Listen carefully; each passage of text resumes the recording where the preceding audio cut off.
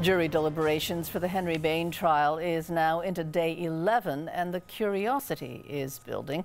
There's been no word or request from jury members since last Friday. Now, Cindy, even Bain's defense lawyer is going over different scenarios in his mind.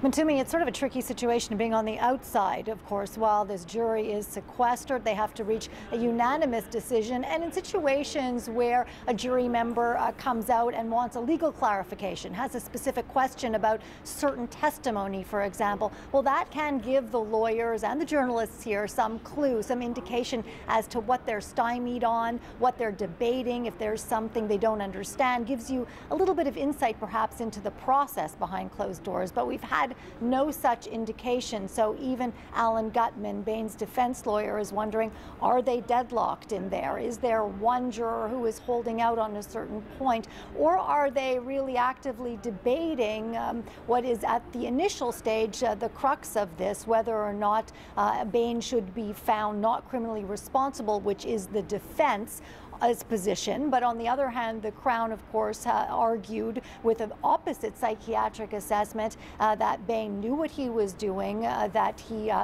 planned this crime and carried it out with intent. So that is one of the first decisions that the jury has to make. And we're all waiting to hear what they will come up with. They have until 5:30 today, and then they break again for another day. Of course, as each day passes, this must be, we imagine, very difficult for the families of the victims as well. We'll bring you up to date if we learn anything this afternoon. Mutsumi? Thanks very much, Cindy. And that's Cindy Sherwin at the Montreal Courthouse.